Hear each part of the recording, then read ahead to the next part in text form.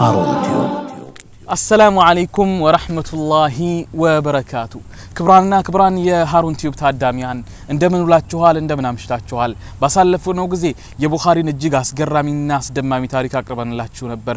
በተለይ ደግሞ እናታቸው አይናቸው ከታወረ በኋላ ወደ አላህ Subhanahu Wa Ta'ala በእንባ ጅራት ጎርፍ የታጀበ ዱዓ ያደረጉ አይናቸውን እንዲመለስ ምን እንዳደረጉ አይተናል። ከዚያ በኋላ ኢማሙ ቡኻሪ ትምህርት ጀምረው ከዚያ በኋላ ያለውን ነገር ነው ያየነው ማለት ነው።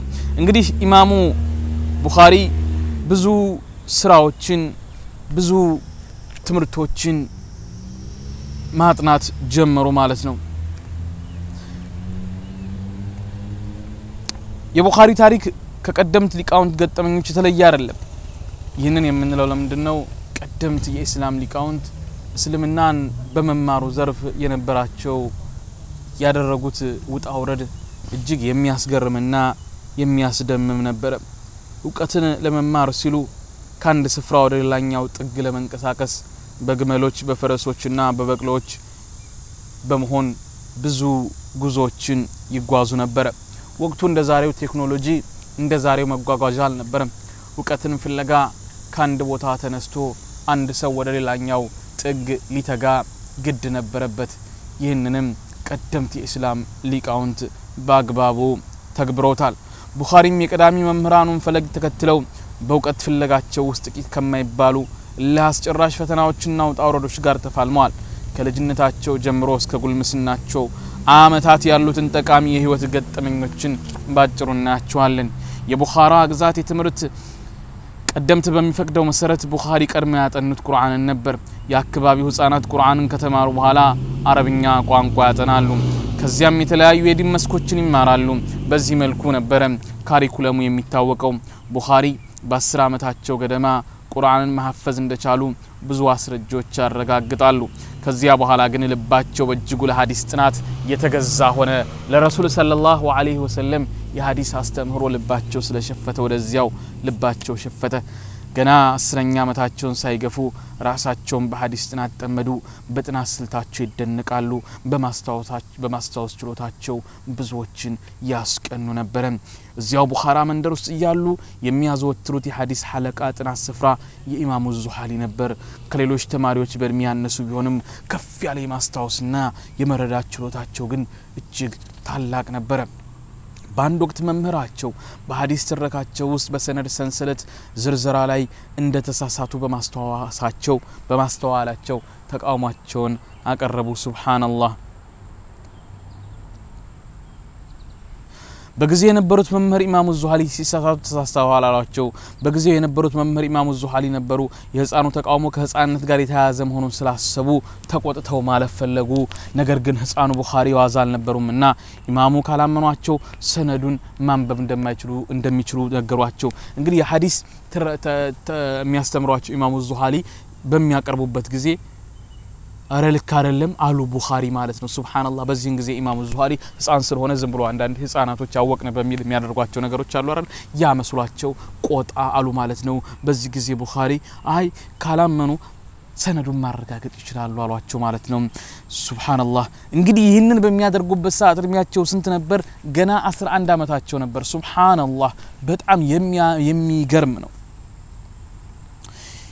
የሚታይባቸው እርግጠኝነት ስሜት ወይም በራስ የመተማመን ንቃታቸው በሚያዩበት ጊዜ ኢማሙን ዙሃሊን ብቻ ሳይሆን በስፍራው የነበሩ ደረሶችንም እጅግ አስደነቀ። ይህ ህፃን በዚህ ያህል በራስ መተማመን እንዴት ነው እርግጠኛ ሆኖ ሰነዱ ልክ አይደለም ሊል የሚችለው? ለዚያውም የ11 አመት ህፃን። በጣም ተገረሙ።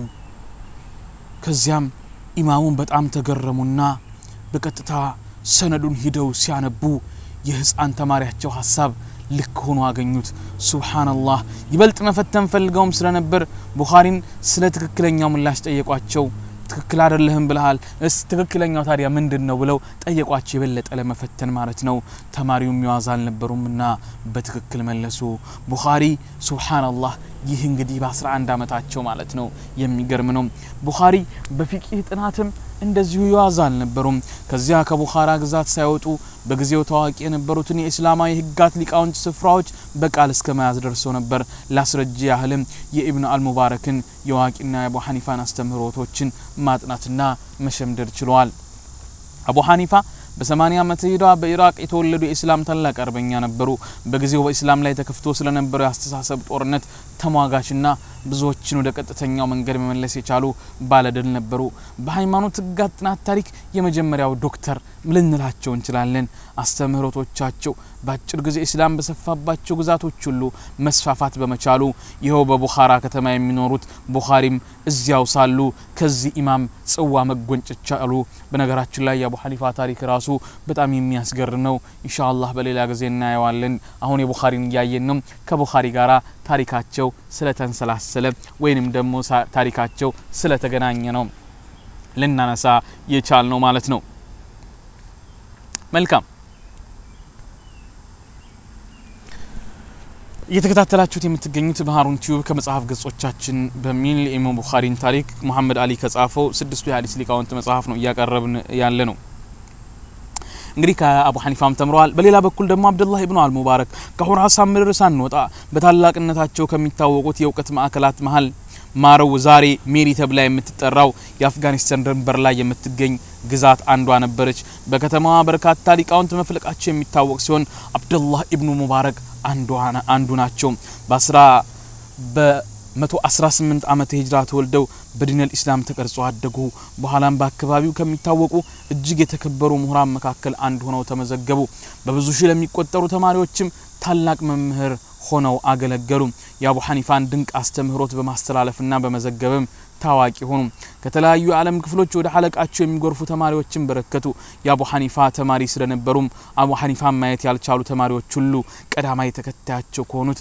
አብዱላህ ኢብኑ ሙባረክ ጋር ተገናኙ ኢማሙ ቡኻሪም ከተማሪዎቻቸው መካከል ይጠቀሳሉ ሱብሃንአላህ ታላላቅ የእስላም ሊቃውንት እንዲህ የተሳሰሩ ነበር አቡ ሐኒፋ ከኢብኑ ሙባረክ ደግሞ እንደዚሁ ቡኻሪ ያለ የተያዘ ነበር ማለት ነው ታላላቅ የእስላም ሊቃውንት አላህ Subhanahu Wa Ta'ala መልካም ስራቸውን ሁሉ ይቀበላቸው አብዱላህ ኢብኑ አልሙባረክ አላህን አብዝተው የሚፈሩ ዛሂድ መሆናቸውን ታሪካቸው ያስረዳል አብዱላህ ኢብኑ ሙባረክ አላህን በጣም የሚፈሩ ነበሩ በእውቀት ከላቁ ምሁራን ተርታም መሰለፍ ይቻሉ ፈቂህ ሙሐዲስ የቋንቋ ምህር ገጣሚና በዓለማዊ ህይወት ደግሞ የታወቁ ነጋዴ ነበሩ ሀብታም ነበሩ በዛ ላይ አላህን ፈሪ ነበሩ በሐዲስም በፊቅህም በሁሉም መስክ እጅግ አንቱታን ያተረፉ ነበሩ ማለት ነው ቡኻሪ ከላይ በገለጽነው መልኩ በኹራሳን ግዛት ቆይታ ካደረጉ በኋላ በ16 አመታቸው እንግዲህ ኢብኑ ሙባረክም ጋራ በዚህ ቆይታ ካደረጉ በኋላ በ16 አመታቸው ወደ ቅድስቲቱ ምድር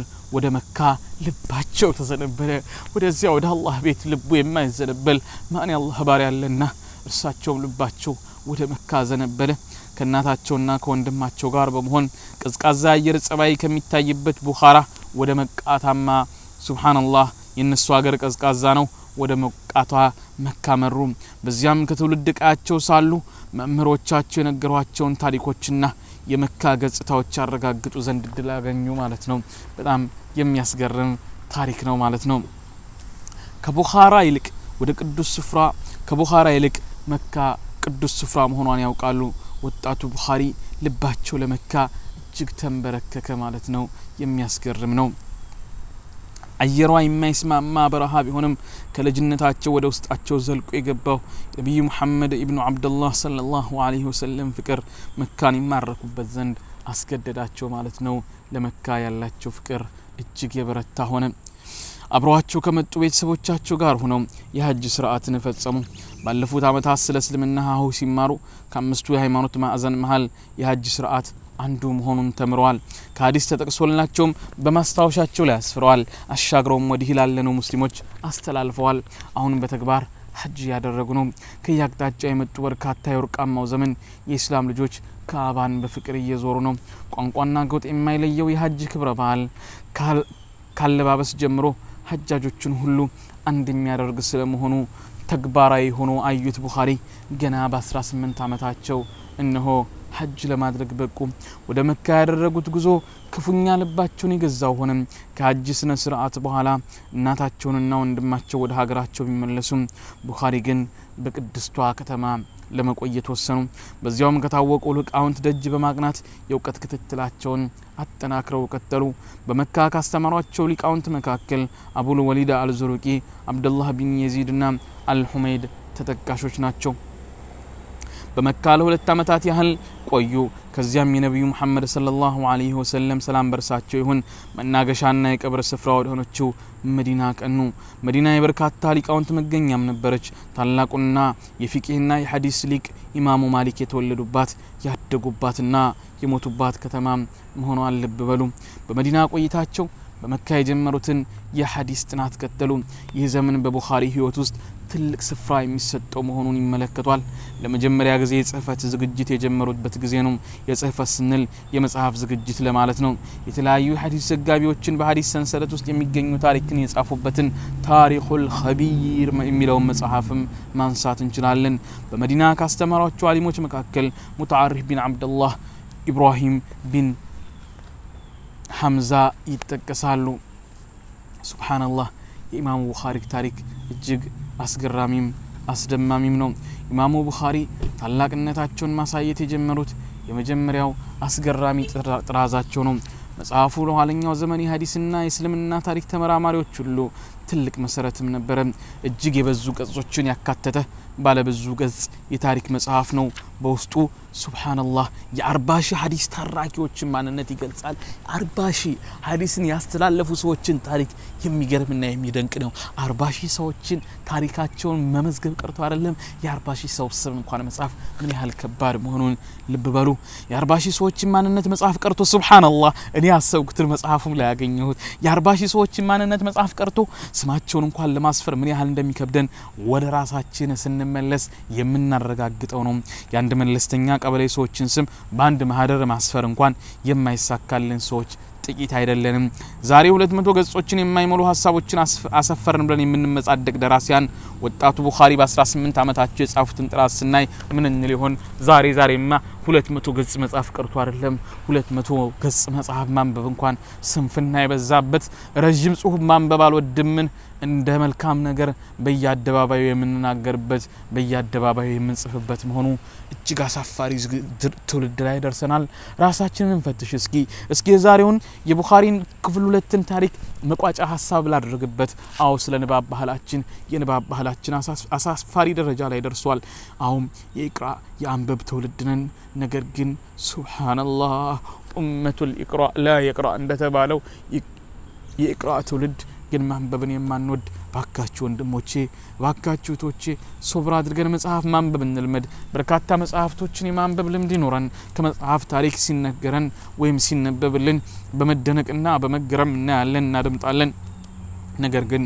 በሚያሳዝን መልኩ ማንበብ አንወድም ይህ ነገር መታረም አለበት መስተካከል አለበት የሚለው ማሳረጊያ መልእክቴ ነው በኢማሙ ቡኻሪ ቀጣይ ምዕራፍ ክፍል 2 ፕሮግራም ክብራን አድማጮቻችን የቡኻሪ ታሪክ በዚሁ አላለቀም በክፍል 3 መልሰን እንገናኛለን ወሰላሙ አለይኩም ወራህመቱላሂ ወበረካቱ ሃሩን ቲዩብ አሰላሙ አለይኩም ወራህመቱላሂ ወበረካቱ የሃሩን ቲዩብ አዲሱን ዩቲዩብ ቻናላችን ሃሩን ቲዩብ ቁጥር 2ን ሰብስክራይብ እንድታደርጉ በአክብሮት ጋብዛችኋለሁኝ ሃሩን ቲዩብ 2 ብላችሁ ትጽፋላችሁ ሃሩን ቲዩብ 2 ብላችሁ ጽፉ ይሄ ይመጣላችኋል ከዚያ ሰብስክራይብ ካደረጋችሁ በኋላ የደወል ምልክቷን ጫናላችሁ ኦል የሚለውን ሁለት ጆሮ እስክትመጣ እስክትጠቁር ድረስ ይሄንን ታደርጋላችሁ ወይንም ደግሞ ከማንኛውም ቪዲዮ ከስር ቀይ ሰብስክራይብ የሚለውን እሱን ከተጫናችሁ በኋላ የደወል ምልክቷን በመጫን ሁለት ጆሮ እስኪመጣ ድረስ በማድረግ ሰብስክራይብ ማድረግ ትችላላችሁ አዲስ ፕሮግራሞች እንድትጫኑ ወዲያው ይደርሳችኋል ጀዛኩሙላሁ ኸይረን እናመሰግናለን